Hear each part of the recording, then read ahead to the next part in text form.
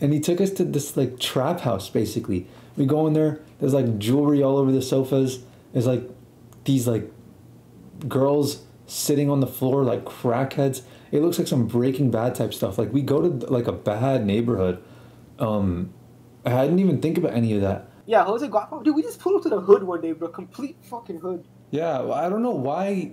Like, bro, I look back on it. That's not like a safe area.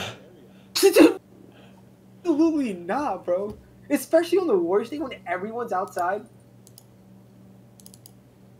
Yeah, There was cops and shit that there. was definitely not a safe area. Like if you look at the picture I sent, there's like hella Yeah. people there, like all these kids and everything. I guess there's kids around, so it's like totally fine. But Yeah. it was I mean, it's not horrible. It was chill. It's actually not. It was straight, but like, cause it was a good day. You know, it's not like you were like around like a bunch of gay members. You're around like a bunch of families and shit. But it's definitely not a safe area. Like I was like in look Macon the today. picture that you got of me in that one. I'm sending it Yeah. right now.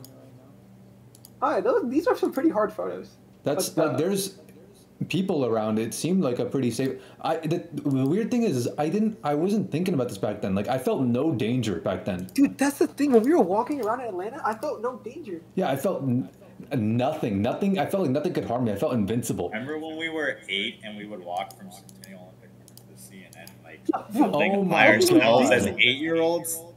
My what the goodness, fuck were dude. we We could have got thinking? kidnapped. We could have got kidnapped. Dude, We literally could have been trafficked, bro.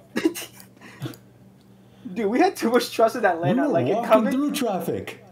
We were walking on the roads. We were jaywalking while there's like heavy Atlanta traffic on there. Like these guys Dude, how don't did we know how to fucking drive. get back? Dude, how did our parents even find us, bro? None of us had phones then. We just went to the Yeah, CNN. dude. Yeah, that's so weird. Yeah, how the fuck did they find us? I guess people managed How did back we then. find them? Wait, yo, how did they find us during partnership walk? Yeah, that's bro? weird because there's thousands of people. Like, how Yeah, would they find dude. you?